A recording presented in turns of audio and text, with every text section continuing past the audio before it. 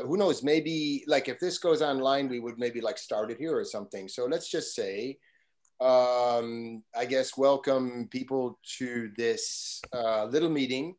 We hope that it will be the first of some in order to explore the question of temperature of the Earth and some dangers that we are feeling and knowing in future for the planet. And therefore, we are interested in the question of geoengineering in order to materially, rationally find solutions so that we don't, so that we actually take something in hand. So this is the first of perhaps a few videos or interviews, let's say. And this one is attended by me and Bud Blumenthal from Brussels. There was also Roger Hallam from, are you in London, Roger? Yeah. London from, yeah. And Ye Tao, who is in Cambridge, Massachusetts. So we're on these different places. And each of us will do a little introduction right now before we get into the subject. A real short introduction about myself. I'm, well over 50 years. I'm in my 60s. I've been an artist, a dance artist for the last 35 years, making choreography and making performances with technology and dance and projects like that throughout Europe. I've been living here for 35 years. And my art has collapsed in the last couple of years because the last couple of years I realized the danger that we are in our world. I think I got it through Paul Beckwith, who is a great Canadian person, very, very interested and very, very strong in weather and climate and science. And that led me to Guy McPherson. And when you go through those two people, you definitely go straight into the heart of the problem. And after that, it's very difficult to see the world in a normal way. Now, for the last few years, I've been pretty much a walking zombie. The artist's side of me has collapsed. And I went to, as a refuge, not as a refuge, but as some sort of way. I found Extinction Rebellion when it was just starting up here in Brussels, and was able to get into it just in the very beginning moment. This incredible international project of activism to try to save ourselves that Roger initiated a couple of years ago, if I'm not, probably more now. Here's the symbol, in fact, there you saw it. Anyway, this has been very major. Activism has replaced the artistic side because as a dancer, I had a nightmare imagining my children asking me some years down the road, Father, what were you doing when everything was collapsing around us? And the honest answer would have been, children, I was dancing. And this has haunted me. So I could not help but stop dancing. And now applying myself to the question and how I can hopefully save this world so that maybe my children will be able to continue to dance. Or maybe me too, but so we're not forced to stop dancing like I am now. So that's all I want to say about myself at the moment. And now perhaps we should pass it on to Roger so he can talk a little bit about him. Thanks so much, Bud. Yeah, well, it's been really great getting to know you, Bud, and I really appreciate you helping to get this meeting together. And I really appreciate you, Yo, something like that. Being on the call, and I feel very, appreciative that you've given us the time, because I'm sure you're very busy, and it sounds like you're doing something really amazing. So thank you so much. And in terms of myself, I've been involved in political change work since I was 15, 35 years of it, and various social movements. That's really what I do as my life's work. And but I broadly sort of gave up for the middle half of my life because not much was happening. So I was an organic farmer for 20 years and been in business and what have you. And I have a sort of practical orientation that I brought to the founding Extinction Rebellion. But in the mid-2000s, there was a number of, well, it was in the mid-2000s that extreme weather events started happening on a regular basis, as in many other parts of the world. So my business was subjected to several 1 in a 1,000-year events, like many of the billions of farmers around the world. So it's all been on the front line, to literally on the front line for the farming business that I was doing, growing vegetables. So the long story is that I decided to go back into academia, which was my first love really, and I did a master's in Swansea, and I've been in King's College at London doing PhD research in civil disobedience and the dynamics of mobilisation and political change.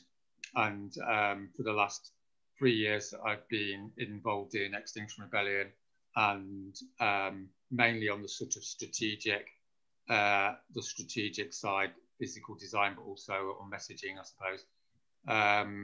And I'm at the moment involved in creating a sort of global anti-political party called Burning Pink, which will hopefully get to power and save the world. So no shortage of ambition there. But and I suppose I just want to make a few comments about the climate movement and the whole area of technical solutions. I'm not sure what the generic phrase for it is, but maybe it's called geo-engineering, but maybe that's too specific. But there is a sort of classic moral hazard sort of conundrum in the space, that if you start saying, oh, we can sort this out by someone doing X, Y, and Z to the atmosphere, then everyone relaxes and continues to put carbon into the atmosphere. But the other side of the moral hazard is if everyone goes, oh, we can sort this out by just cutting carbon emissions, and then they find out that physiologically isn't the case, then we have to pretend that the world's going to end, there's nothing we can do about it. So there's a little bit of a tension, as you might say, and in Extinction Rebellion isn't really set up to create the solutions. As you probably know, it's set up to create the space through which the solutions can be created, which is quite a different idea. It's there to create citizens' assemblies. So, people like you, Ye, and other experts can go to them and say, guys, this is what you've got to do. And instead of having to talk to fossil fuel sort of captured politicians, you've got, reasonable, ordinary people who will listen to a good idea, and they think it's good, then, Citizens' Assembly will enact geo-engineering, which I think we've all agreed is part of the solution and quite possibly the main part of the solution, depending on how you see the science. So, this is a little bit of a interesting new approach that me and Bud have been talking about. And I think we need to be sort of sensitive to that moral hazard issue. But at the same time, I think we have a total responsibility to look at the science and suggest that geoengineering and other activities, if they're going to work and if they have to work, they need to be part of the solution. And that's for us to investigate. And we have to trust ourselves enough to investigate that without falling into the idea that we can continue, destroying nature and try and get something to clear it off afterwards. So, that's where I'm coming from. So I'm very, very interested in your views. And I think potentially we're looking at putting our finger in the water by interviewing you or having some video with you and, and see where that adventure leads, really. That's how I look upon it. I always look upon life as a bit of a, I'm a great risk taker. That's why I get myself into trouble. But I'm always, if something looks scary, let's do it. But yeah, so I'll hand over to Ye, and yeah, thanks again for taking the time out to speak to us. Thank you. Yeah, of course. Thanks, Roger. Thanks, Bud, for introducing yourselves and for reaching out. It's an honor to talk to you guys. And given, of course, Roger, you're very prominent in the news, so most people who watch the news, even mainstream news, probably know who you are. All So right, it's all eyes. yeah. Anyway, yeah. Anyway, so I'm in my mid-30s. I'm turning 35 in the summer this year. So I'm quite a young person. And I've been in the field of science for about 2 decades. I sort of started early as a child back in Montreal, just picking up the textbooks, and somehow fell in love with my first encounter with a physics college physics textbook. And during high school, I really then fell in love with chemistry, and represented Canada at the 36th International Chemistry Olympiad in 2004. That was in Germany. So, and I did pretty well during the competitions, and that's how I knew that I'm probably like cut out to become a scientist. So then I went to college and majored in chemistry, physical chemistry and biochemistry. So I got a taste of how life works, the molecules of life, and constraints on that, and also the fundamental chemical principles of how things are made, how things transform from one form to another, and how energy has to be input in that process. Why we always have the coupling of both material transformation and energy consumption or dissipation. So those two have to happen together. And then, so during my undergraduate career, I was very interested in understanding how things worked. So my project for my undergrad thesis was to understand at the molecular detail, like how a particular reaction happened, how molecule A, B, C, D, E came together to interact, and what are the steps of the interaction that leads to a particular outcome. So that sort of suggested that I'm intrinsically somehow drawn to unearth the essence or underlying mechanisms of, at that time, small-scale molecular processes. So when I went to grad school at MIT, I was really drawn then to a new instrument or technique, which would allow you to take pictures, snapshots of tiny particles of matter, but with high resolution, atomic resolution in 3 dimensions.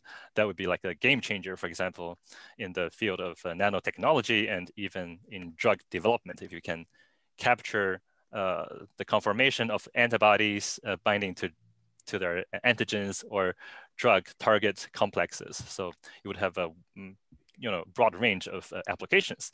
But underlying that sort of instrument is the basic principle that to solve any engineering problem, if you understand the core principles, it will allow you to really navigate and design different strategies to achieve your particular engineering goal. So I became an experimental physicist during grad school, learning how to design vacuum instruments, how to make computer chips, for example, like the range of clean room fabrication, nanofabrication technology that underlies much of a modern technology, how to make tiny things, exploiting the chemical reactions that we know, the different plasma phases, and the physics. So that was my training. And after I graduated in the 5-6 years ago, I took a position here at Roland, originally to continue the original line of work to develop this fantastic microscope. But then very soon after I joined in 2016, it became apparent to me that there wouldn't be much of a world in which to apply such a microscope in the coming decades if we were to stay on the current course. So it's probably a high time to rethink how to use my training as a just incidentally a multidisciplinary scientific engineer to see whether there's a different way to tackle the climate crisis, which clearly isn't being addressed properly. So the more I read into related fields, including people working at the forefront of renewable energies, it's quite clear that the current paradigm are not really addressing the core of the problem. There's a disconnect between the engineering field and the climate science people. And so the different groups are really not talking to each other and not really knowing the fundamentals of how the climate, the Earth system will evolve, basically prevents the engineers who are excellent at what they do from even starting with asking the right questions, let alone address the right problems. So I guess realizing that, I saw, after like maybe 2 years of deep depression, like most people who have realized the future trajectory of Earth system, it dawned on me that there's a huge opportunity to at least bring a different perspective to the people, to the academic world at least, so we can maybe set humanity on the right course. So that's how I got into the field of climate mitigation engineering. So Roger mentioned the important issue of moral hazard, and also Bud introduced this conversation as something about geoengineering. I would like to really make the point that the project that we are pursuing right now is much more than the traditional geoengineering. I think a better term for our project is adaptive mitigation. And it's also very important to mention that traditional geoengineering or the adaptive mitigation framework we're proposing are only tools to help humanity transition to the, hopefully, a next phase where we are no longer leaving a lot of our trash unattended to. In scientific terms, it's like if we leave many cycles, biochemical cycles open, then we would lead to accumulation of waste at a certain point. And that obviously is not sustainable because it will continue to grow and eventually will overwhelm the system. So so what we're trying to do is to first analyze where the cycles are broken and how can we close those cycles so that they are closed cycles where the flux is constant everywhere, powered by renewable energy. Obviously, human society is very complex. There are many cycles that one can think of, like the nitrogen cycle that's involved, in generated from combustion, for example, NOx emissions being one. There's also the Haber-Bosch process for making urea and ammonia process for fertilization. Those are all, different parts of the nitrogen cycle, and also pollution of rivers and also of the ocean. And of course, they're also essential for microbe and primary production. So the question is, how do we take into account all the different processes on the human side and also on the ecosystem side? How can we mesh them together into a steady state where the flux of the material is constant in time at every location? So this sort of flux or cycle closure engineering is one central paradigm that we're trying to pursue in our research. Ye, is that more central than the thermal idea? The idea of you're a bit quiet, by the way, Bud. Pardon? You're a bit quiet. I'm quiet? Yeah. Oh, you weren't before. You mean my voice? You can't hear me. How about you, Tay? Do you hear me? Well, yeah, I can hear Tay fine. How about you, Tay? Do you hear me fine? I hear you fine, just maybe slightly less volume than the start, but it should be fine. Well, I'll try to speak louder because I don't know how to do anything with my. But let's. My question is. So you talked about kind of a holistic vision of all of the different cycles within our Earth system. Now, is that? But I wanted to just clarify. Is you said that that's central? Is what about the question of heat? What brought me mostly to you was this astonishing idea of heat accumulation in our present predicament, because I remember one of your presentations saying that, well, for example, carbon dioxide accumulation is something that we have to worry about, but in fact, we don't have to worry about it today. We have to worry about it in like tens or hundreds of years, whereas for toxicity, from a toxicity standpoint. However, the heat increase is very, very, very dangerous and very, very close to something that is catastrophic. In fact, I just saw an article today that indicated that, in fact, they have now done some very important research showing that actually plants, after they have their own, or biotopes, they have their own heat levels that are much, their normal heat functioning levels, plants for photosynthesis, are much lower than they expected. And that actually, if we increase our temperature levels a little bit, a lot of plants will cease to be able to function photosynthetically. However, they will continue in respiration. In other words, they will continue to function, and they will actually contribute carbon dioxide instead of pulling it in. And that is, their recent information shows that that is actually something that is very worrying for just even a small amount of heating of the planet. So this is like another whammy that I didn't even know existed. It seems to be in our future. So the question of heating, is that central to your holistic night different cycles question? Yeah, it's a very good question. So heat is just the accumulation of heat. It's just one example of the more general paradigm. You can conceptualize heat as one waste, which is accumulating. So the unbalanced thermal cycle is one example of accumulation. And but there are obviously many other in the system, CO2 being one and methane being one of the most commonly known. But we conceptualize heat as just one of them. And we're trying to develop technologies or approaches that enables, tuning the source rates and sink rates for each of these problematic species or entities.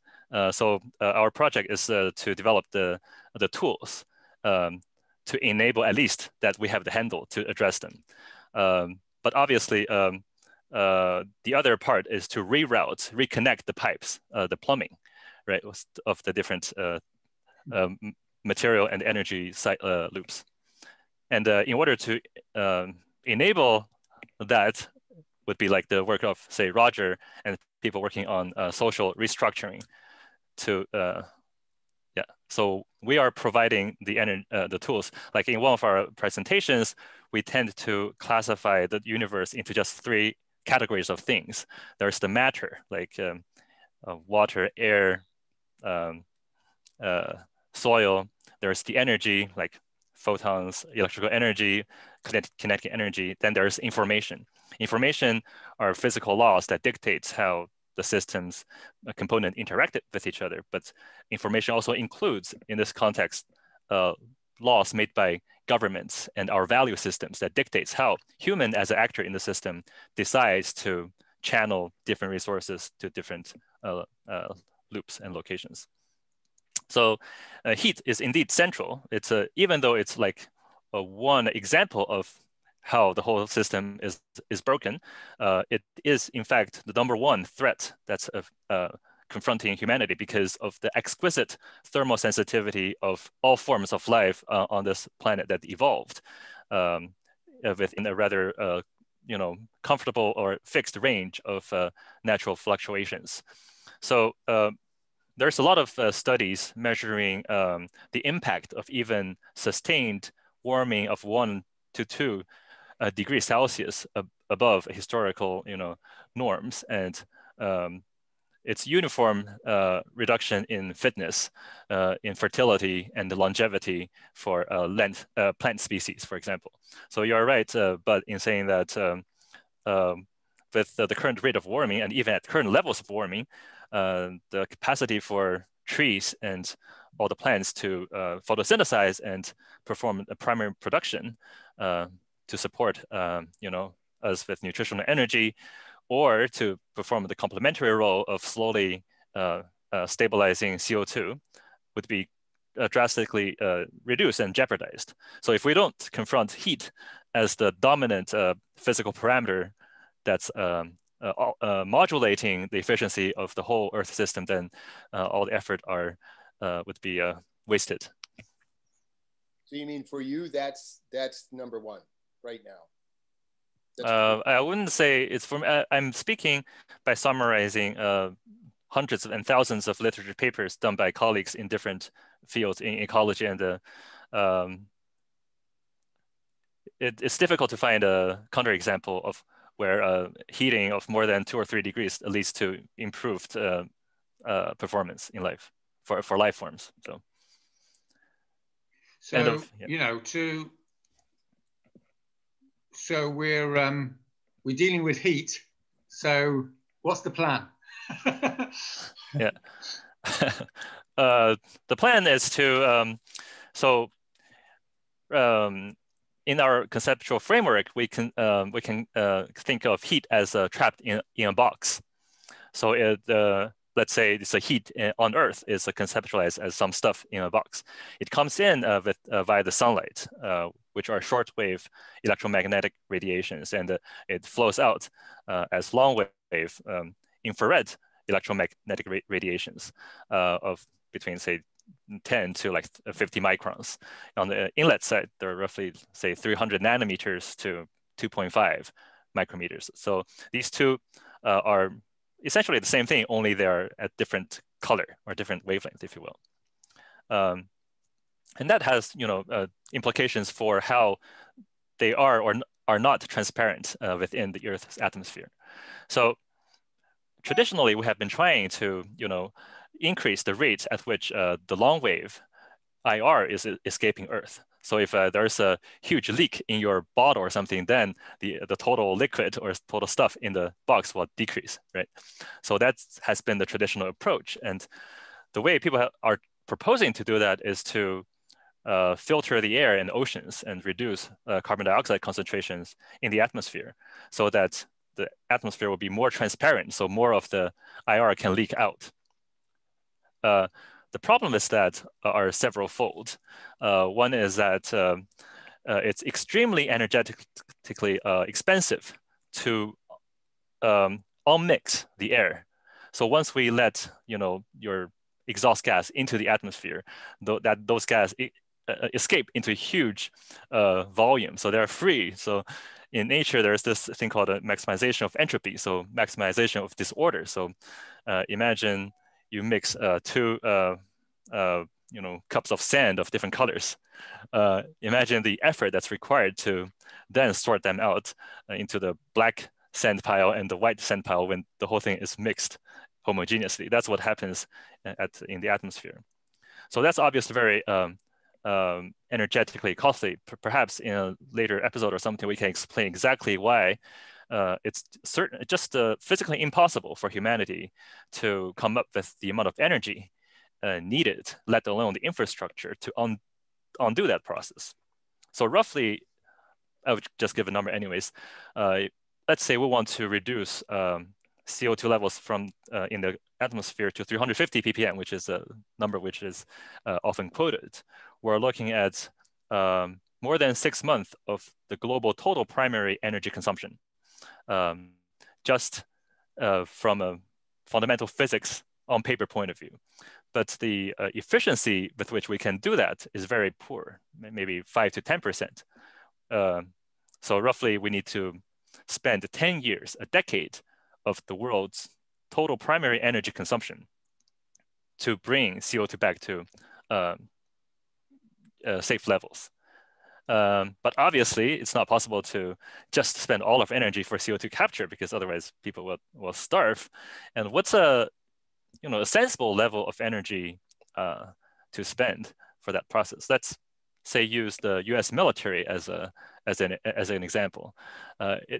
For the U.S. military, it will take I think roughly several thousand years to accomplish the process. So if we can form a UN-based CO2 cleaning task force, the size of the US military, we're looking at millennia to reverse the process.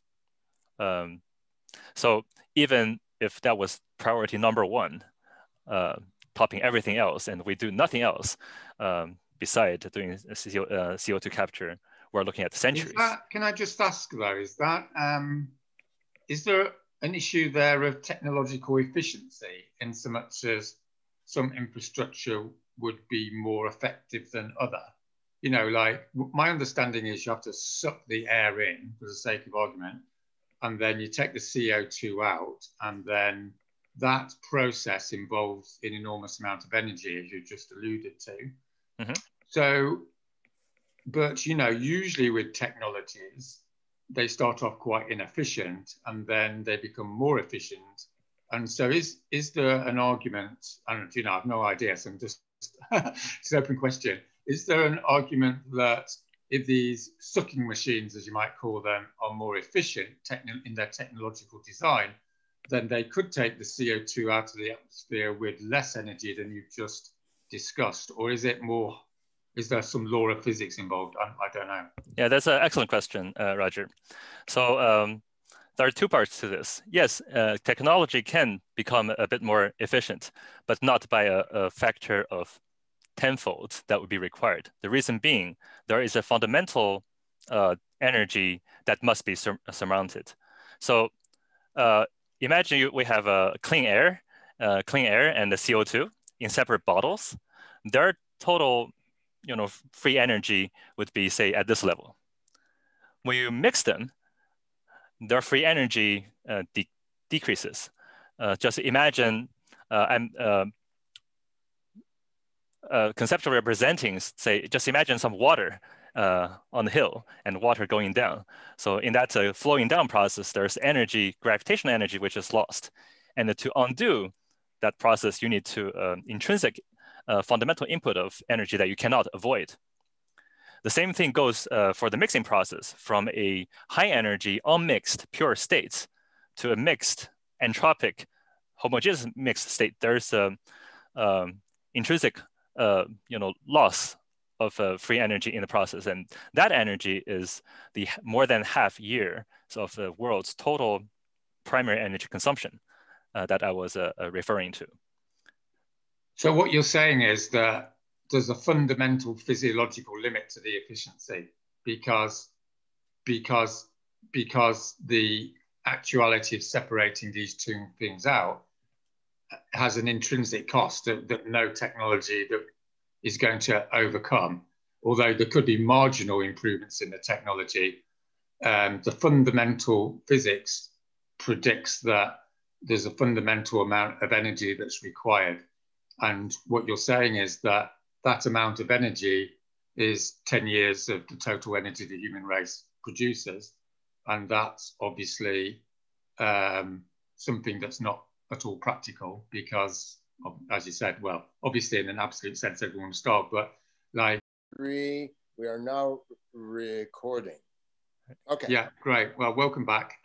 Yeah. So, yeah, we were just establishing what my understanding is your view that there's a fundamental limitation to the efficiency of sucking CO2 out of the atmosphere because of the basic physics. Yeah, so the fundamental energy, assuming like 100% capture efficiency, no energy loss whatsoever, we still need to invest roughly like half year or more of the world's total energy consumption for this process.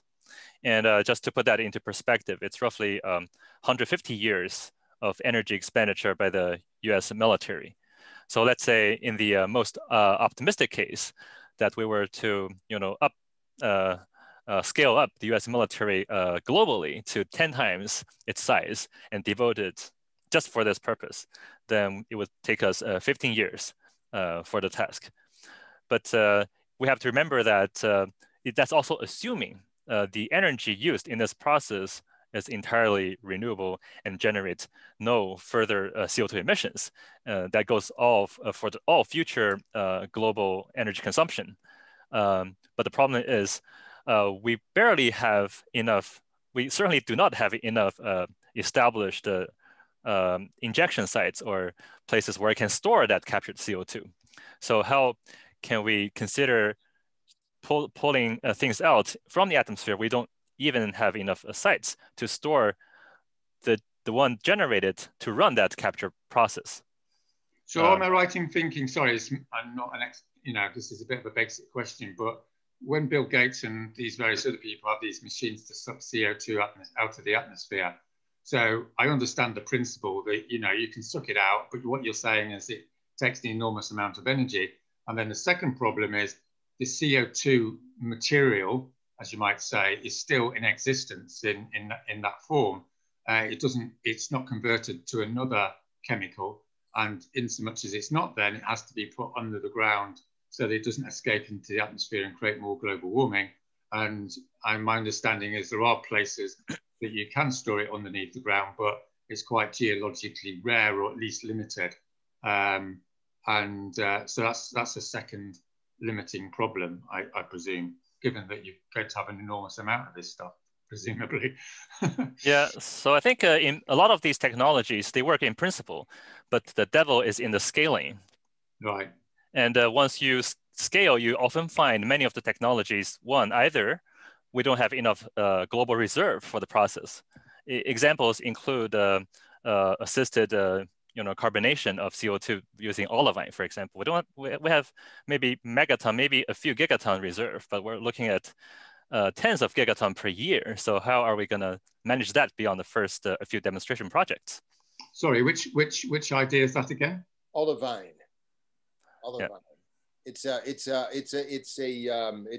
mineral, isn't it? It's a mineral that actually binds carbon dioxide, transforms it, or something like this, n'est-ce pas? Just naturally, just exposed. Oh, right. Yeah. But then you have to store that somewhere, did you say? Well, they want to spread it around, and then it sort of fixes CO2. Well, tell me, Ye, there's obviously also a future for different technologies, some that don't exist yet. You might even have some in your imagination that haven't been explored, that might have some maybe better numbers or better potentials than what we have at our present stage. Do you think that there's a future of what you know about chemistry, what you know about physics? Do you think that there's like fundamental problems, or do you think that some solutions may occur down the road, but at this moment, it's just, as you described, basically off the table as far as accounting goes? It just doesn't work. So the figure of 150 years of U.S. military primary energy consumption, that's as efficient as it could get in theory. Oh, maybe some alien technology. Okay. But even I don't think so. If aliens exist in this universe, they're have to abide by the laws of physics of this universe. Okay, so you don't see any kind of like tweaks in future where there'll be like some more streamlined versions of the processes for carbon capture that could be, I don't know, somehow automatically self-sustaining using some sort of process we haven't quite yet figured out? No, I mean, it doesn't matter. Even if we went to the most optimal case, 15 years, the system, it's a question of whether it can handle 15 years. Yeah. Okay. At the current rate of warming. Okay.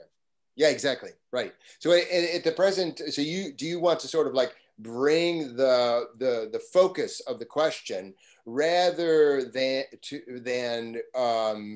carbon sequestration towards heat, or let's just call it cooling if you want. You could call it heat reduction, or you could call it simply cooling. You know, it depends on how you want to look at it. If I was in the desert and I was being beat down by sun, I would obviously put something over myself. I would want something that would reflect the maximum amount of heat off of me just to survive the heat of the day.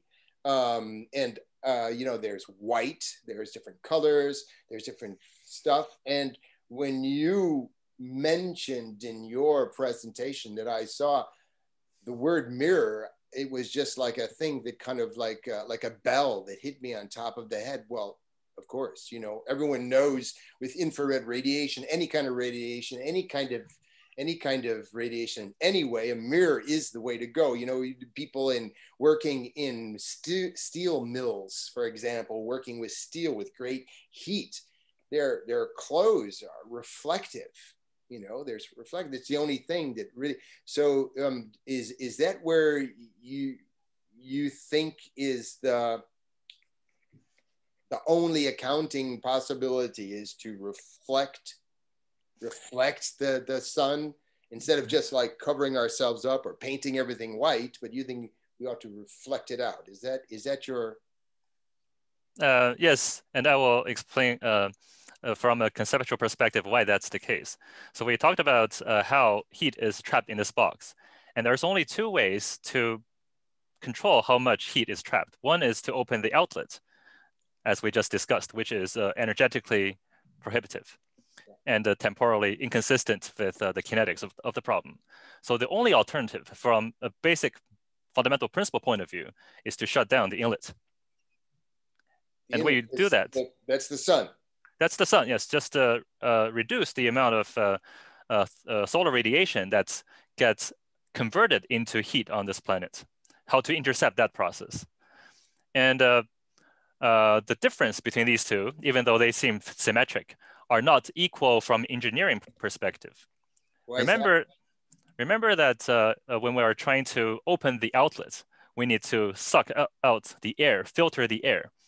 That's a three-dimensional engineering problem because you have to move a volumetric air or seawater through some system, right? It's a three-dimensional challenge. Whereas if we just say put MEER, as you mentioned, out there in wherever on Earth there's the sunshine, the MEER is essentially a two-dimensional object. And it's solid and sits there. And it sits there, yeah. So from a energy cost perspective, that's a much more manageable process from engineering point of view, and also easier to implement. So you don't have to turn it on, turn it off. It's just there. It's just as long as it's there, as long as the sun is shining, it's actually doing its job. Correct. So it's a passive device, which is a very good for durability because we don't have to, there's no moving parts if it's well designed engineering-wise. So it can sit there for decades, centuries. Now you say there's no moving parts, but when I imagine a mirror sitting there and I imagine the sun coming up in the morning, I know that the angles are kind of incident, and that would send the solar radiation off on another angle, which would have a whole lot more time to be absorbed in our atmosphere as it goes off on that angle. Is there the idea that it ought to be always focused into a vertical direction so that the least amount of atmosphere would absorb the radiation reflected? I'm very much impressed by your question. So that's basically a bulk of the work by one of our teams. Basically finding what's the optimal angle to tilt the mirror, those are installed on land, such that when averaged over time, the seasons, the day, that by the end of the year, after we have completed the circle around the sun, we get the maximum rejection of heat. So or the least amount of absorption, because yes, absorption, yes, correct. So in other words, you're thinking about actual movable mirrors or stable mirrors. Stationary mirrors, but with an angle which is adjusted to the different location that there are on there. Okay, that's for simplicity's sake and for cost. Yes, because there's huge advantage in sacrificing, say, a factor of 3 in overall efficiency, but you don't have to put a motor on every mirror. That's simply not possible. Yeah. So that's would be again going into the techno-fix way of thinking that we can just have a fancy, highly efficient device. But sometimes, from engineers' point of view, we'll have to make compromises, and in this case, it's essentially material availability, durability. When I talked to Roger first about you, and I was trying to tell him how groundbreaking or how much the idea blew me over, I meant he came back to me. Well, is that like unfurling mirrors in space? We've seen some of these ideas, and when you imagine something unfurled in space, you imagine a higher efficiency in the process because, well, up there's no atmosphere and stuff, and you're 100% shielding the Earth and so on and so forth.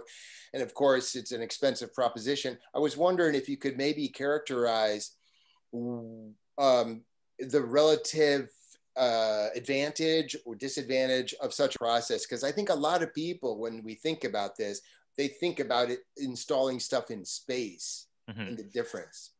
Yes, that's an excellent question. So if you want, you have to, if I have to give a number, it's roughly 6 times more efficient per area in space versus on land. Ooh, 6. Yeah. However, there's a huge cost associated with it. The cost is enormous, right? So yeah, you've got to compare. What you're basically saying is, number one, it has to be at scale, and number two is it has to you have to relate the cost at scale with the benefit at scale, right? Correct. Yes. That's the basic structural analysis. Have you made the cost-benefit analysis? We haven't done that for that particular technology, but just from first intuition, it's one that we will certainly perform in the final draft of our manuscript in preparation. Well, look, just from the back of an envelope, what would you say? Like that would be like 1,000 times more expensive than sticking the mirrors on the Earth, or 1,000,000 times more expensive? I tell you what, I have a reason for this question. I'll tell you in a moment. Yeah, I'm hesitant to give a quote number that I haven't verified personally. Okay, well, we all agree it's going to be hugely expensive, right? Okay, well, let's focus on the more difficult thing, I think, is actually durability and the control, because it's a gigantic space installation. How are you going to make sure that it's stable up there for millennia? Not millennia, but centuries, let's say. That's the engineer speaking. I see. Okay, well, the only reason I brought it up is because I'm very worried about the Arctic. And I thought that maybe in such a situation, I think the Arctic, I mean, look, from someone who is just talking about the basic Earth systems at this point, there are places where installations that reflect sunlight are more useful or have more impact than other places. And we should go into this discussion, but just about the Arctic, since it's so crucial and so critical, in fact, it might be the place where we have to put so much of our energy and our money even at this stage. Perhaps, just a question, perhaps such a thing in space over the Arctic would be justified. I have no idea, because I just can't wrap my head around the dimensions or and such. But for example, a mirror in the Arctic, there would be special problems. It wouldn't work. Snow, I don't know.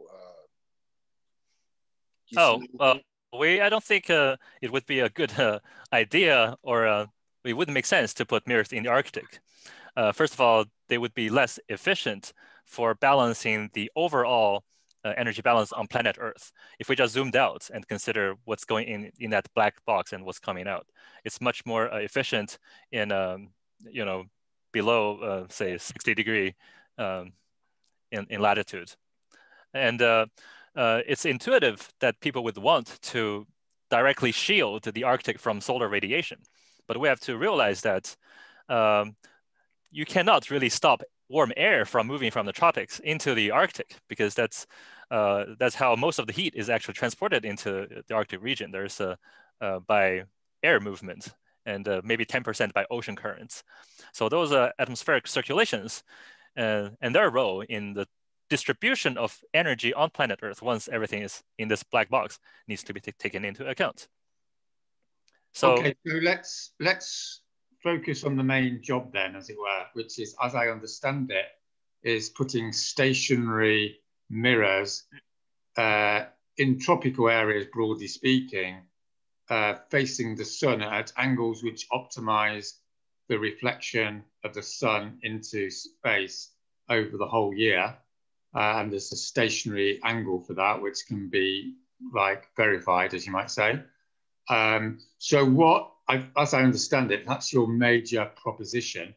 And could you give us some ideas of the cost of that, and then relative to the efficiency of it, as you have done with the other examples? Okay, great. So actually, this question will lead to where you come in as an experienced farmer. So we don't think it's productive to just for the mirrors to take up land that could be left to nature and the biodiversity recovery. We'd rather use land that's already highly engineered, namely cropland and human agricultural areas, and use the mirror not only as a global cooling device, but a local climate mitigation cooling strategy to enable the persistence of industrial agriculture, even when the global average temperature is taking a hike.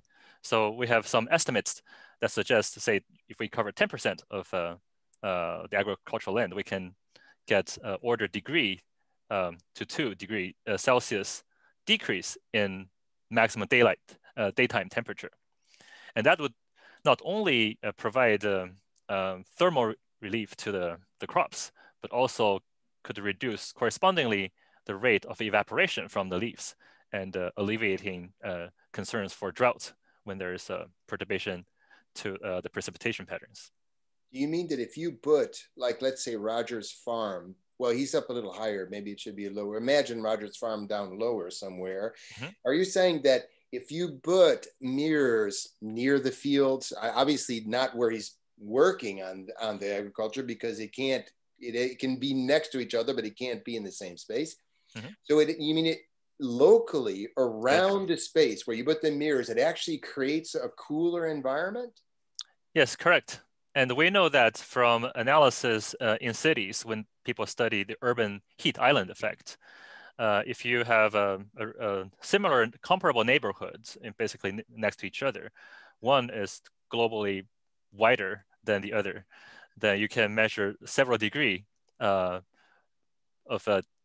temperature difference between those neighborhoods. Wow. And what's important is that there's something called, say, correlation length or persistence length. Basically, if you have, say, one field covered by mirrors, how far does that effect carry?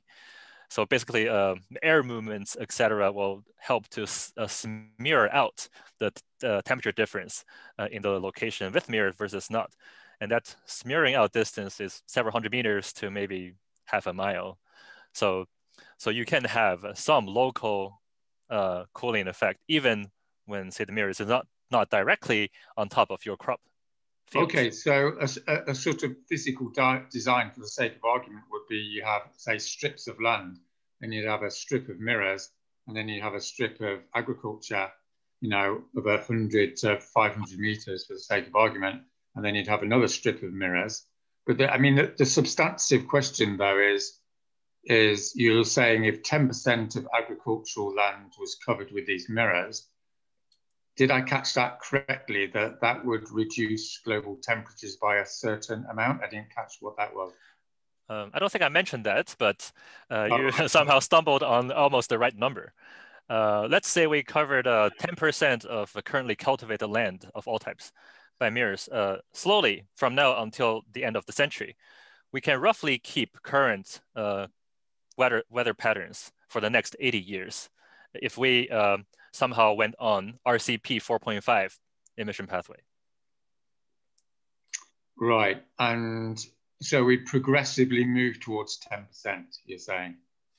Yes, if we take 80 years for this project. Right, okay, and so we basically maintain temperatures at the present level? Yes. So presumably, looking at the distribution curve of risk in terms of feedbacks, to be more sort of rational, we would want to be reducing the temperature, right? By 1 degree. Correct, I agree. So initially there would have to be a push, like a spike in implementation, right, to basically force down the CO2 and the remaining. To sort of zero but pre-industrial, for the sake of argument. So let's say, my understanding is a rational analysis is... pre-industrial will be quite difficult. That's well, yeah. 350, right? The equivalent of 350. So what's that? Half a degree above pre-industrial, let's say, rather than 1.3 that it is now. Is that what you're thinking? So the number I quoted is to actually not as ambitious, just to stabilize 2020. So it's obviously disastrous already, right? There's no argument about that. But in order to have those sort of like half a degree jump, that's a scenario which would be very difficult to undertake from a practical point of view, given where the politics are, where people are with respect to understanding the urgency of the issue. But I agree with you. in the ideal world, if Bud and Roger were making the laws for the entire. Well, I think we need to separate out the social analysis from the physical analysis, right? Okay. So I think let's look at the physical analysis first of all, because as you rightly said, if the physical analysis is beyond, our the capacity of the human energy system, then obviously that's even if it's technically possible, it's not going to be physically possible. So that's the first question, isn't it? So let's just say we're going for maintaining temperatures at 1 to 1.3 degrees above pre-industrial, right? Mm-hmm. You're saying we need a progressive increase in the number of mirrors over 80 years to the point that in 80 years, 10% of the commercial farmland in the world is covered. That's the sort of physics maths, as you might say. That's my understanding of what you're saying. So in so much as you're correct in that, then could you just say how much of the Earth's surface that is, and then explain a little bit about what the cost in terms of materials and GDP and other sort of ways of assessing the physical cost are, and then we could move on to the social and political affordabilities of it, as you might say. So do you want to take those in turn? So how big an area and what sort of cost does this involve? Okay, so before I get started, I want to mention that today we're just focusing on the MEER component of our project, MEER reflection, and we have several strategies that complement each other. And sure. But let's just say we only had this only one solution. Then 10% of agricultural land corresponds to about 3% of the Earth's total surface area. So Bud said that's equivalent to Peru. Not that we're trying to have anything against Peru, but could you give an idea of what 3% looks like? No, I think that's actually much larger than Peru. Yeah, I was going to say. It's much larger. Yeah, so 3% of Earth's surface area is basically taking the Sahara Desert, the desert in Asia, and parts of small part of American West, and a big chunk of Australia, where it's so it's a gigantic. All those areas being covered with mirrors. That's huge. At the end of the process. At the end of the process, yeah. Can you tell me why you chose to think of the desert? The reason I mention it is because a little while ago, we were talking about the benefits of interspersing mirrors with croplands, I guess, in really heat stressed agricultural regions. And that's becoming a real serious problem today. We can think of India, we can think of the American West, we can think of lots of areas that are really heat stressed, whereas the mirrors would actually be very beneficial. Whereas if we speak about the Australian outback or the Sahara Desert, that doesn't bring any benefit to agriculture, but obviously, so I understand. Yeah, I think that using those examples is basically from when I carefully did the first round of assessment. So I actually measured the size of those areas.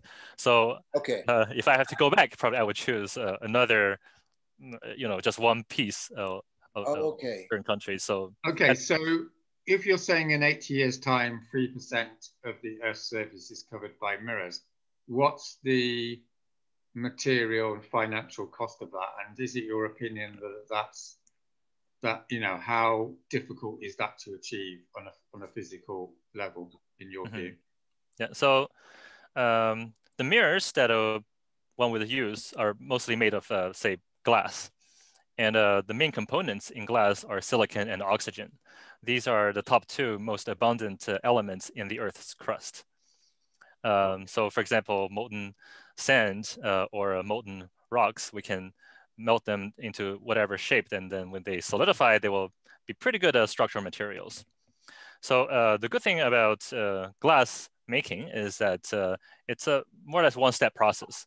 And only the main ingredient is heat. And this is very different for all the other, say, structural metals that we're dealing with, where there's electrochemical reduction steps or charcoal-induced reduction steps. In the case of glass, it's just heat. So that makes the process simple to scale up and also potentially compatible with the solar thermal energy processing. If somehow we can just harness the solar light using concentrating furnaces, we can potentially use mirrors to reproduce themselves, at least from an energy capturing point of view. So if I have to give a number, if we want to install just one mirror, whatever the quality today, that offsets 1 ton of CO2 warming, we're looking at roughly $10 of mirror that you can buy from Alibaba.com. Yeah. You can buy this. Okay, so scale that up then. So what are we looking at in? It's a size, it's roughly 1 ton, and we're looking at 43. It's a 3 by 3 meter. Yeah. Roughly, I think. Yeah. So scale that up then to 3% of the Earth's surface? What are we looking at in terms of cost? Is that the analysis you're doing? You're saying yeah, it's been a while since I visited those numbers, but this is the number we want. I can get back to you the exact number. Like, it's a little late in the day. I don't want to make a a factor of 10 or 20 or 100 difference. It's a bit like a drama where you're waiting for the final score, and then you have to wait till the next episode.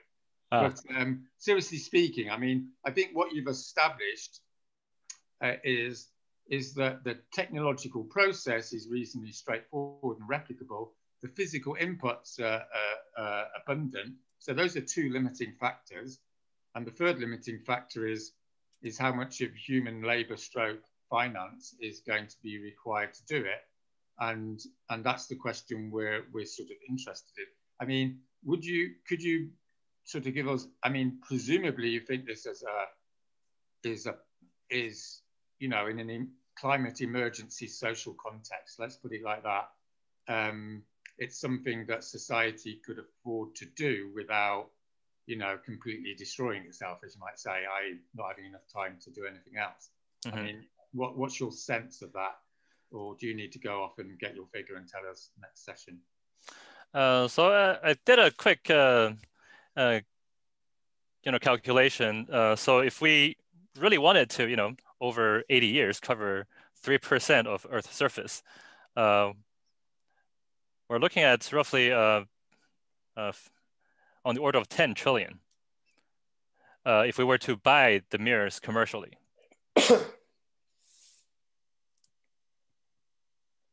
10 trillion, that's doable. So it's not a question of money. I mean, right now we're doing 10 trillion. The world is doing 10 trillion just to deal with the pandemic and the lockdowns. Yep.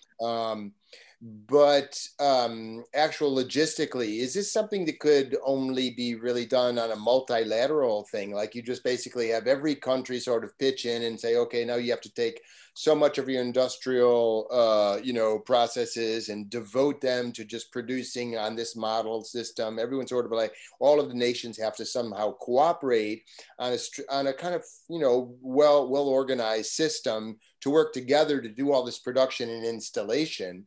Is it something that would clearly, the size of it would clearly have to be totally multinational? It couldn't be just done by, let's say, the Chinese or just the Americans or just the UK, for example. I mean, it's obviously something that goes beyond any one country's. It has to be a complete global thing, right?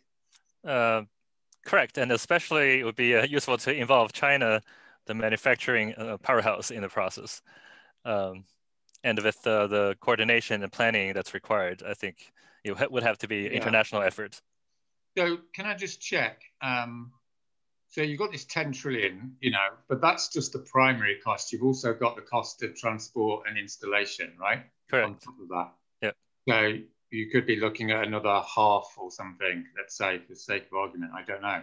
So that's also beyond my expertise. Yeah. So I would be reluctant to. That's obviously something. just to come back to the primary materials, you were saying it's silicon and oxygen, right, and heat. Mostly.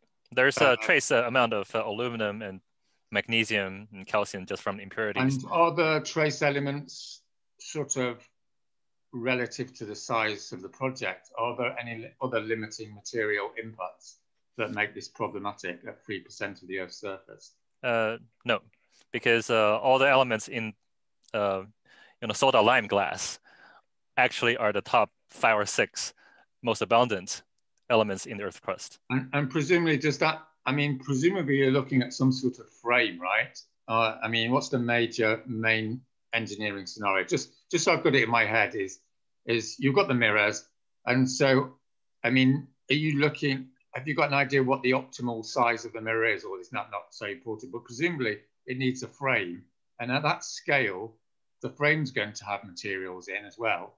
So is there a limiting factor on the subsidiary materials other than the mirror itself?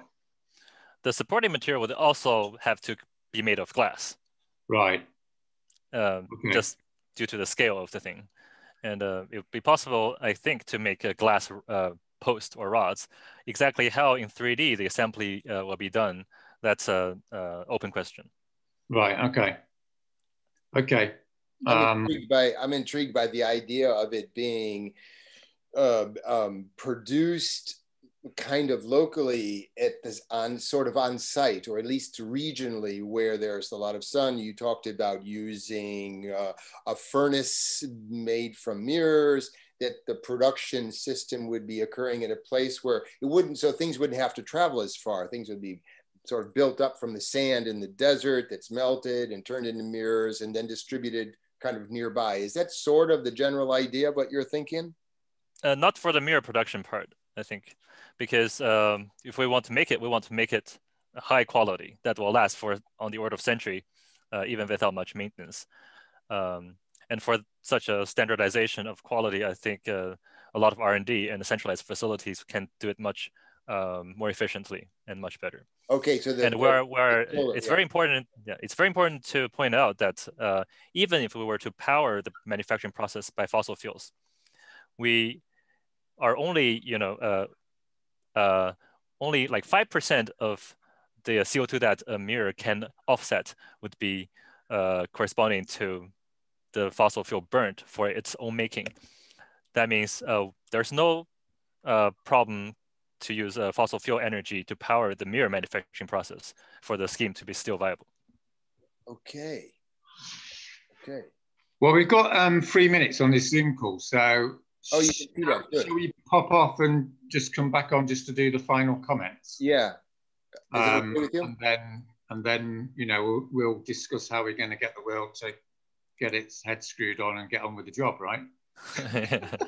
You guys okay with that? Yeah, sure. Yeah. Okay. Yeah, let's go off now so we do it in an ordered way, and then you'll just email a new link. Is that right? Yep. Straight away. Yeah. Okay. Thanks. See you in a minute. But I was wondering before. I agree with you, Roger, that it's probably good to to be able to even just like provide this so that it's kind of spontaneous and people can feel about it, but to find a way to wrap up and then maybe sort of program something a little maybe a little coherent for the future of it. I was just wondering though, shouldn't we ask Ye, because I sense a sort of a frustration. We're talking about this one thing about the mirrors, and yet I have a sensation that underneath Ye's vision is much, well, he talked about it as being kind of contextually a lot bigger, like more, there's these components that might synergistically make the vision how many times more potentialized, I don't know if that's a word, than what we're just thinking about with the mirrors. You know what I'm saying? I was wondering if, Ye, do you think that it's too much to go into at this stage, or do you want to somehow introduce it or bring it into the picture, the question of the other elements, because we have a very narrow vision at this moment? Yes, indeed, and probably the other projects also deserve discussion of the same detail as we have done for the MEERs. But the general idea is that we certainly cannot just think MEER or whatever to be the panacea of the situation. We certainly need to decarbonize. And the MEER is just one tool that help us, first of all, give us time, and also provides alternative means to harness energy, for example, to make certain solar energies cheaper if we can also use MEERs in those applications. So it's just gives impetus for the transition for decarbonizing. But the general framework of the project trying to close all the open loops, open cycles, and rechannel where the materials are going, that can be applied more broadly. And we can think about cooperating with nature to capture CO2 eventually back most effectively in a form which is, say, easiest and most amenable to storage. Didn't you say that to bring CO2 out of the atmosphere, whether it's the atmosphere or the water, is an extremely expensive and complicated affair because you have to have all this three-dimensional flow of matter, right? Yes, yes. So that's correct. So we don't want to just capture CO2 for the sake of capturing it using some specifically designed technology that performs no function other than to do this expensive process. But if we can say in one of our component projects, we're looking at cooperating with marine bivalves, oysters and clams, and help those guys help us capture CO2 into a form which is much more stable, basically limestone, which is also easier to store and sequester safely over longer periods of time. You mean become a clam farmer or something? Because clams pull out CO2 from the carbon from the water. They pull it out, right? Mm-hmm. And that's what they make themselves out of, right? Correctly, yes. And so if we did it in cooperation with nature, then there's components of nutritional gain and potentially profitable for the farmer, which helps to power the process. So it doesn't, so we wouldn't entirely rely on government, carbon tax to fund such an expensive infrastructure for the sole purpose of capturing CO2. If we can couple. Are you talking about just like doing more farming of mussels and clams and such, or you're just like somehow to like help them do more? Is that what you're saying? Yes, we should consider at least partially transition to these organisms as our protein source, for example. If we did that to substantially, say, our calculations show the amount of emissions we can offset roughly scales as what percentage of our calorie intake they contribute to within a factor of 2. So if you ate clams and oysters and scallop, say 1 day per week, you can roughly, provided we did something with the shell, which we might discuss later, offset 10% of CO2 emissions. So on a very basic level, if you ate clams, you didn't eat beef or eat other products that requires land agriculture. So the energy investment in that calorie would be partially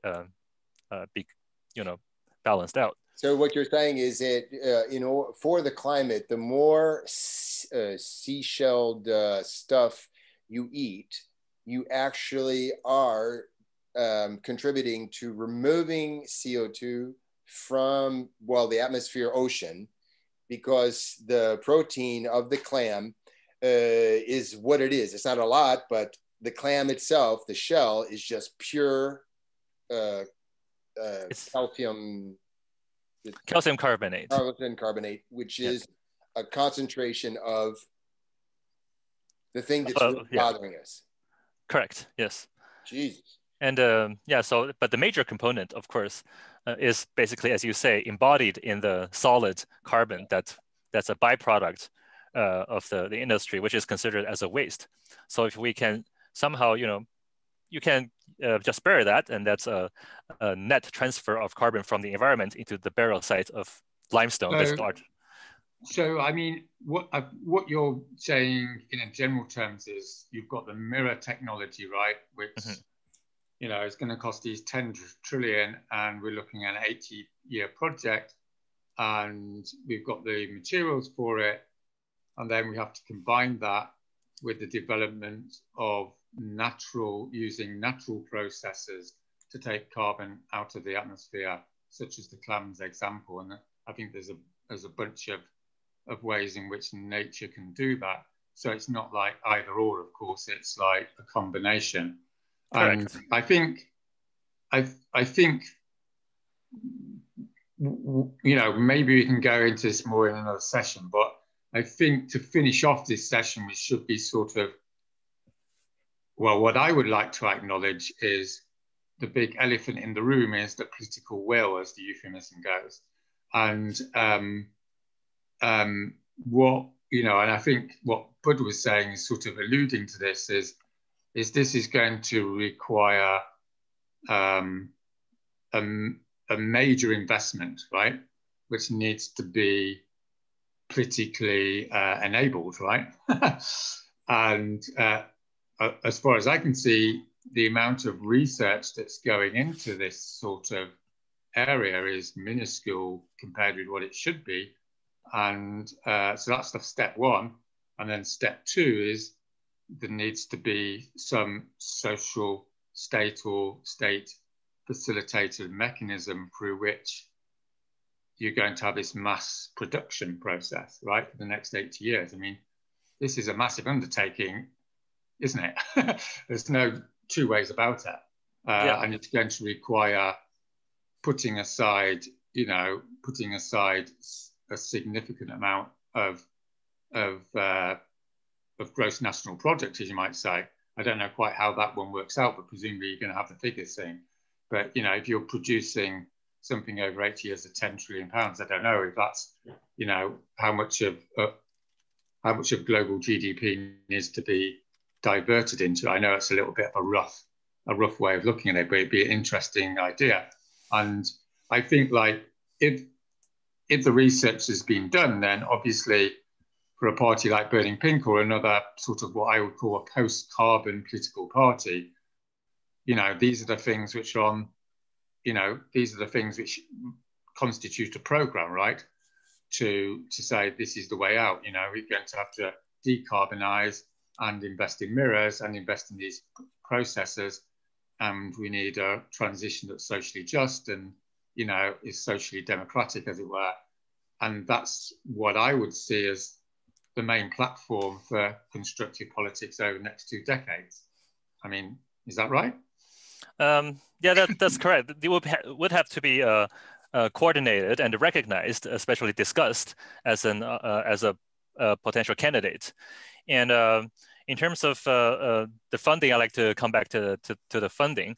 If we consider the agricultural industry globally, it's like 3% of a global GDP. So that comes out to like 2 or 3 trillion per year.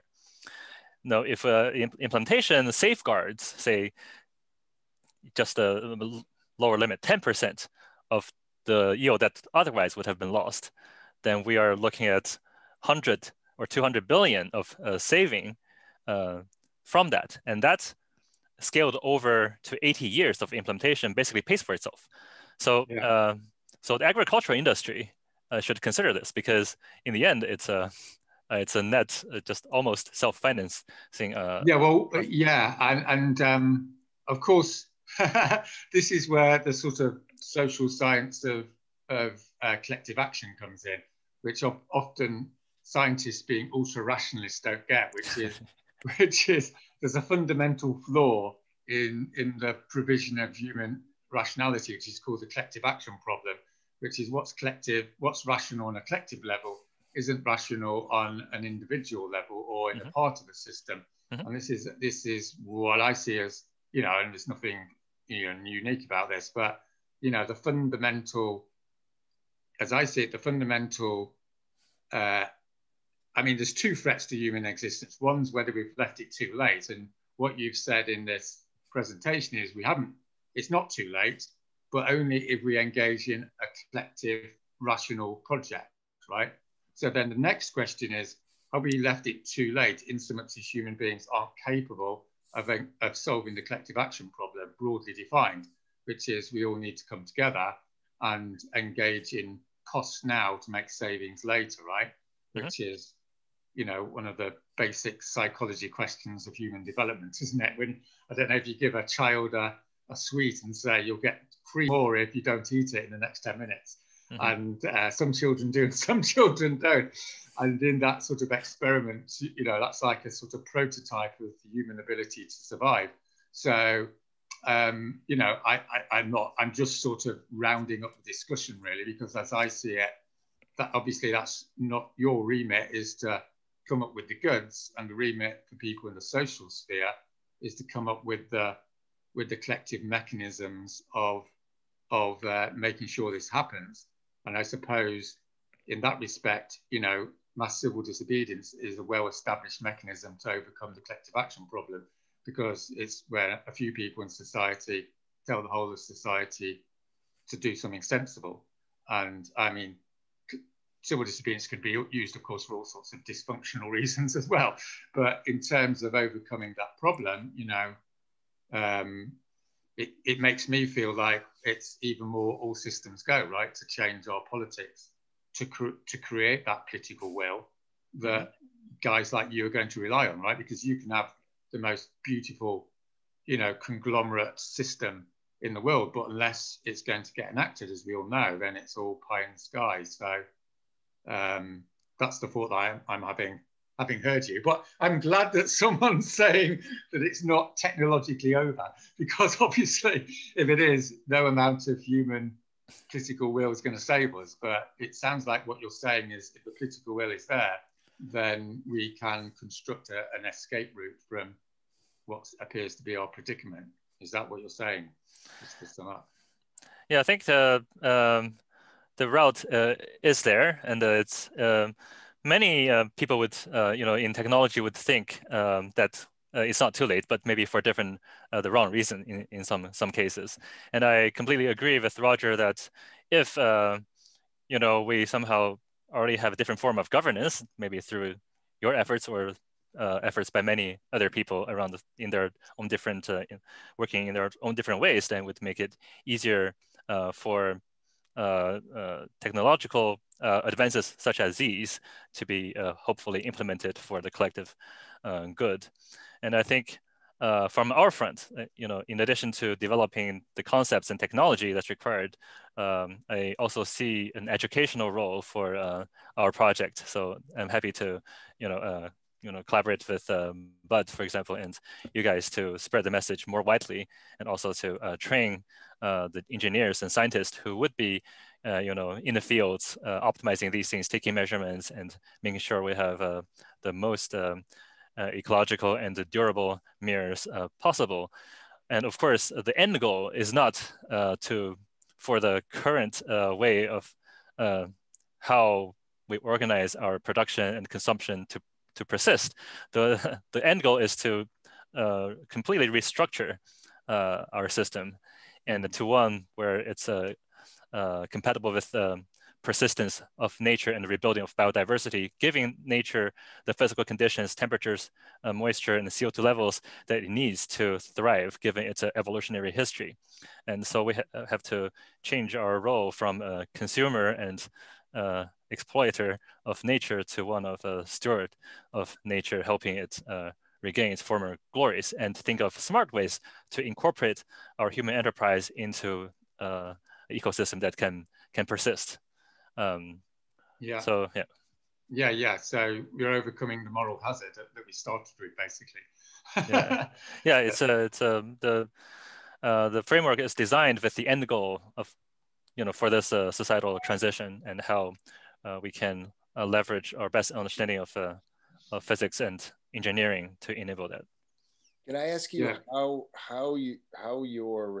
the reception is in different spheres to your ideas and already the structure? You've done a lot of work because you have a team and you've done a huge amount of thought on it. You've got a real lot of stuff. It's a real system. I was wondering if it's been already discovered by scientists, people in the climate, politicians, and so on and so forth. And what is the reception? Yeah.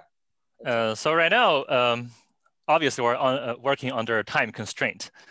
And the normal way for scientists like myself to communicate ideas is through publishing papers in peer-reviewed journals, a process which usually take on average 1 to 2 years from the time of starting to write your manuscript until it's out in public.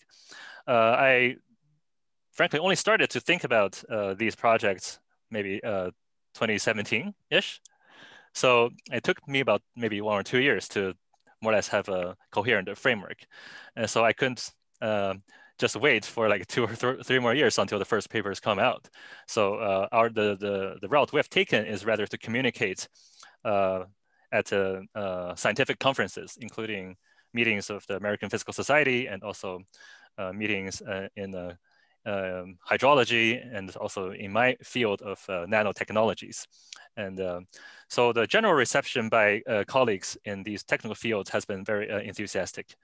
And we have received one meaningful critique from Kevin Trenberth, one of the leading climate scientists at a recent meeting. So one thing we have to watch out for is how MEERs might impact hydrological cycles. But that's something, after some thought, we think is a secondary to the primary cooling effect. So overall, it's been well received at oral presentations and keynote speeches. We're working on writing the manuscripts because I'm at the same time trying to teach the students who are on average college seniors, and for many of them, it's their first time doing actual research, scientific research, and we have high hopes of placing these manuscripts into some of the leading journals. So there, you can imagine there's a learning process, and they are volunteering, so they have to still do their homework and the finals and etc. So it's a little bit slow, unfortunately, on that front. And so it remains to be seen like how the eventual papers would be accepted by the scientific community, and how investors or government workers would respond after academic papers are out, because I think it's important to have those papers as an indication of the soundness of the proposals. In order for the whole scientific community to be able to interpret it, debate it, add to it, and so forth. In order for the whole thing to be robust, it's got to be on the academic level diffused. It can't just be, a couple of lectures, a couple of podcasts, and so on and so forth. You really need that basic groundwork so that it can really be exploited by the scientists throughout the world. Is that what you're saying? Correct. Yes. Yes. And that process, unfortunately, takes time. Yeah, I wish I had stuck in science a little longer and I could help you with writing it, but I don't think I can. Yeah.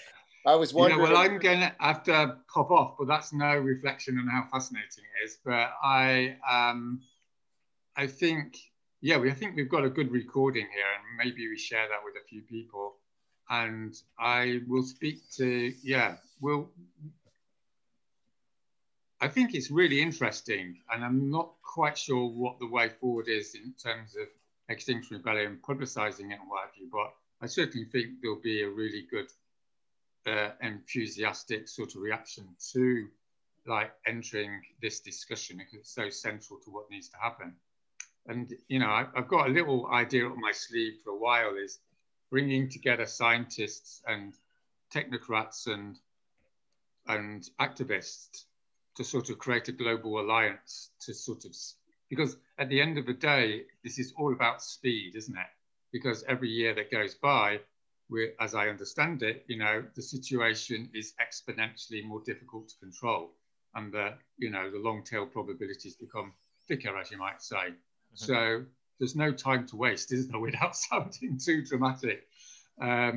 So I will talk to some XR colleagues about it, and so will Bert, and let's hope we can take something forward. But I hope that maybe we can create some sort of Zoom conference at some point, you know, to involve a lot more actors other than just scientists and governments, because, you know, as I'm sure you know, the XR theory of change, as it were, is if this is going to happen, it's going to have to be a democratic upsurgence in countries to, you know, overcome the political entrenched power of the carbon industries and all that stuff.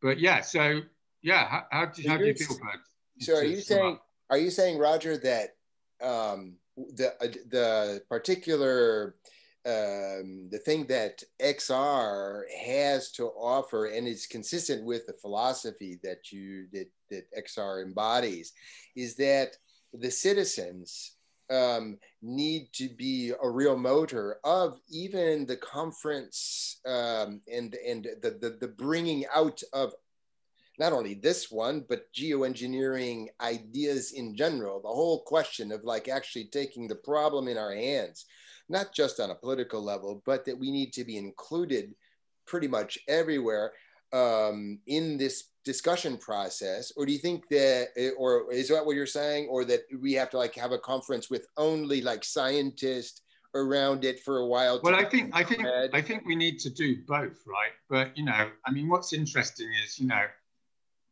what you've said, Jay, is, you know, you're a designer, you're an engineer of the physical world, right? And I'm an engineer of the social world. And you know, the major challenge in the social world is the collective action problem, broadly defined. And the solutions to that are mass democratization, citizens' assemblies, civil disobedience. These are the main mechanisms through which you bring about the political will.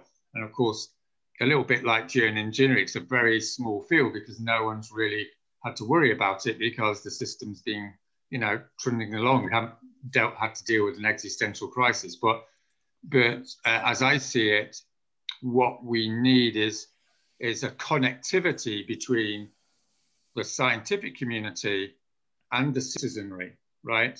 You know, because the citizenry has to be empowered to force the governmental institutions to engage in rational collective action. And that's a different theory of change than the elite theory of change of you go and give information to the powers that be, and through informational transfer, they decide it's a good idea, because that method of change has been going on for 30 years and has failed, right? And there's good reasons, you know, there's good social, scientific and political scientific reasons why that does fail. Which we, you know, don't need to go into, but, you know, broadly because of the inequality of power and special interests. So I think what I'm trying to say is this conversation is part of a broader reconfiguration of how we're going to bring this to fruition.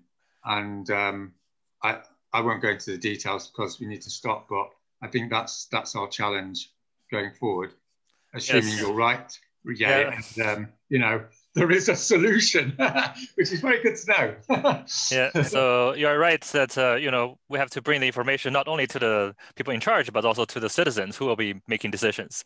So if you want to be effective democracy, people have to be educated. That includes about the reality of the crisis, which you have been doing a good job educating, but also the scientific bases for the various proposed solutions, so that people can actually rationally distinguish between the various proposals with a clear mind. That's something that's we would be happy to contribute to. And my group was slowly starting to collaborate with the Open Education Network in the Northeast of the United States to bring this MEER reflection framework, hopefully, to the college campuses in both 4-year and 2-year institutions, also with the goal of making the knowledge free and freely accessible. And they involve the students and as part of developing the solutions and content. And that, I think, can be done also with activists in different groups working towards essentially broadly the same goal of a societal transformation. And so I think if we can be facilitators in that learning process, that would be a good investment of our time as well. Before we leave, I know we've been on here for a while. I have a question to ask you, Ye. It might be too long, but I mean, I know you've been living with this thing for a few years now. I'm speak for myself. I suppose it's something similar maybe for Roger, that it's kind of hard for us to kind of get our heads around. So complicated the whole thing really is.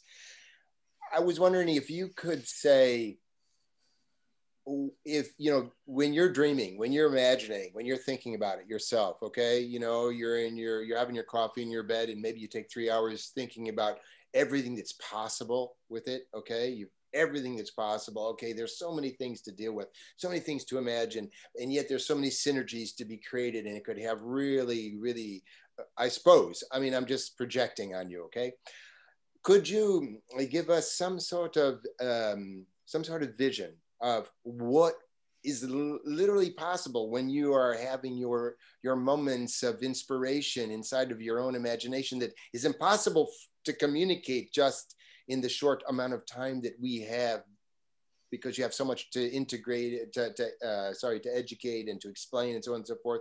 But is there some sort of like basic idea that you could just sort of share with us the real potential of it? I mean, you're asking me to analyze myself on how I think, essentially.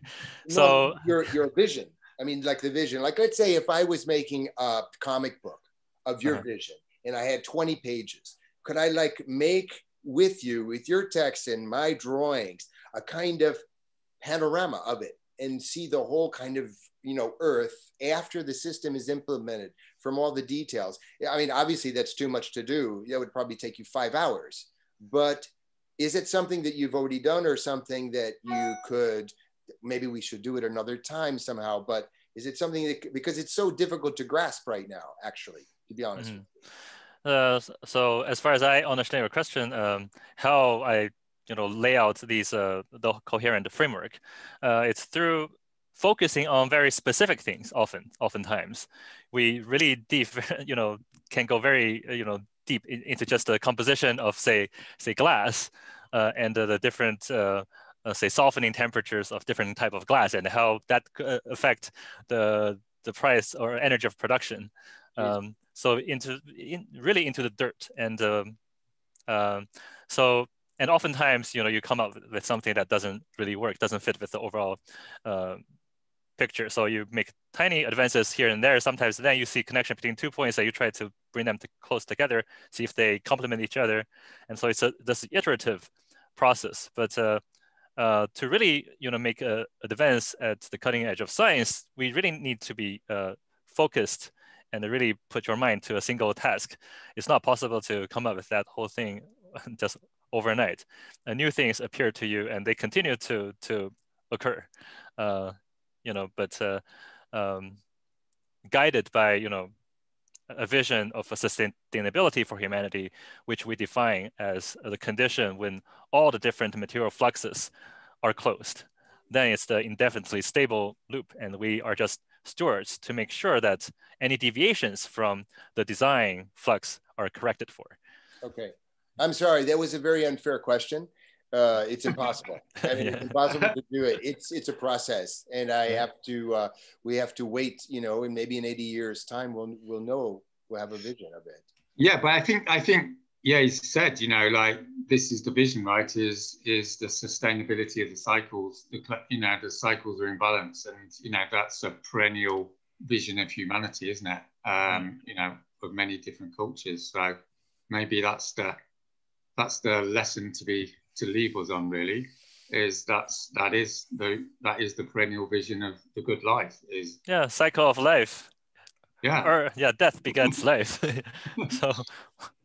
All right. Well, I'm going to have to pop off. But thank you so much, Ye. And I've got some editors and things. We can put this out on various channels, and then let's have a chat over email or something and see what the next steps might be. And thanks so much, both of you. Thanks. Thank you, Roger. Thank you, Bud, for organizing. I also have to jump off. Yeah, sure. Is there anything in particular you want us to think about, or you have a desire for us? We don't want to not put you out, or so it works the best for you in future. Do you want us to think in a certain way before proposing you something? So basically, if we really need help, like illustrating these ideas in a way, visual form or video form that's accessible to the public. So if your network have people with those skills, computer illustration or artists who would be willing to learn and also then help us illustrate, that would be very helpful. Okay. And that would also make our task of educating much more efficient and much easier, because time is limited and there's only 24 hours in a day and there's more than 24 students. Yeah, well, that's certainly something we could think about, that's for sure. Okay, great. So okay. All right. Yeah, thanks so much, everyone. Yeah, yes. Good night. Sleep well. See you again. Okay, thanks a real lot. Bye, everyone. Adios.